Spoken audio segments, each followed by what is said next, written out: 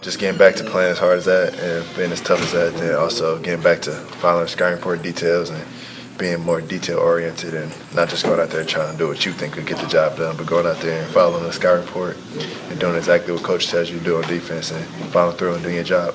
What has been missing these last 2 years in terms of that identity or that effort or however you want to put it? Just things to get back to being tough, the toughness factor, and more of a culture. Right? A lot of people following details. I mean, if you got, Coach always says it takes 3 people to mess up a defensive play. So if you got 2 guys following the perfect details, doing exactly what they're supposed to be doing, and you have even one guy mess up one scouter's assignment, maybe help too much or don't help at all, it can mess up the whole play, make the whole defense look out of sync. So just everybody being on the same page, that's been a problem. But it also falls back to people actually paying attention to scouting report, locking in on the details and being engaged the whole 35 seconds. Coach Painter has talked a lot about, even in this preseason, about getting back to making good decisions and things like that on offense. Does that affect defense as well? I mean, if you're not making a good decision on offense, what's the correlation to that between things not working out on defense? I feel as though if you take a good shot on offense, make a good shot or get a good shot, it usually goes back and sets your defense. And if you don't turn the ball over, it sets your defense. So if you go down, you turn the ball over, your defense is on the run, you're on the move, everybody's scrambling. And also if you go down, you take a quick bad shot that no one's expecting, the rebound balance is bad, and you got the other team get on the break and your defense is still scrambling. So if you get a good shot, or if you make a good shot or take a good shot, usually your defense gets back and it gets sets, and the other team has to go against a set defense in half court.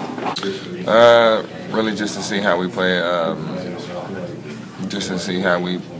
together, and really just not against each other, and just to see how we put our plays in, really, because I know everybody's going to play hard. It's the first game, everybody's going to be excited. That's really just the other thing, and see if everybody can remember what we've been doing in practice.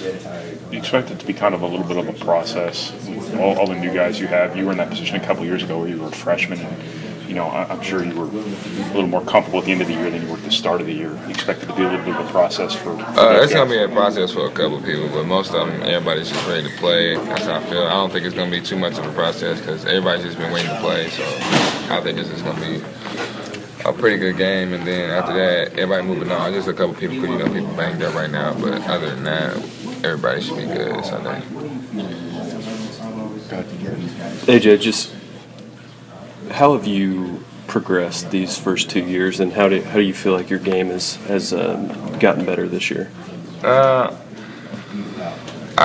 Just coming in, putting the extra shots, trying to move my game out really, and then just a couple things I just need to work on really. To still just be the running the court, just conditioning, just running the court. But other than that, just trying to get better position, trying to not always just block shots, just trying to prevent them, actually just trying to stop him before they get there, actually get better position. Like if he's driving baseline, get out there before he gets there. So that's just good. Do you feel more comfortable with your shot further away from the basket right now?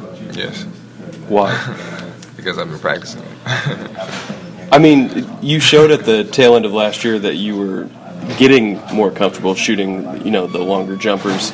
Just, I mean, how much work did you put into that this summer? I didn't put a lot of work into it because I still got to stay with my post game. I got to stay with what my bread and butter is. But other than that, I just put a little more work into it just because I know when I play with Isaac, I'm going to have to move out anyway. So I just need to work on it a little bit, not too much.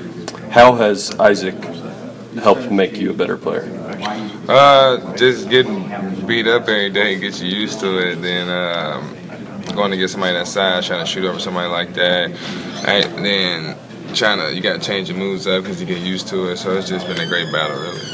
I'm not sure you're going to see the type of size that you deal with every day in practice on Sunday, but is it nice to be seeing somebody else for a change on Sunday with your guys' first game? Yeah, it'd be great. It'd be great instead of catching elbows all day. So it'd be a change of scene. So that'd be good. Been impressed with Isaac's transition from high school to college basketball, and how has AJ helped that? Oh yeah, it's, at the beginning it was rough for him. I feel like it was a little rough for him, but I know with him competing every day and everybody on him, he's grown. So.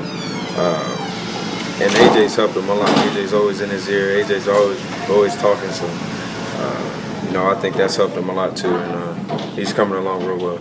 With those two, Isaac being here has kind of forced AJ, when they are going to play together, to kind of step his game out. We saw flashes of that last year. AJ hitting those mid-range jumpers.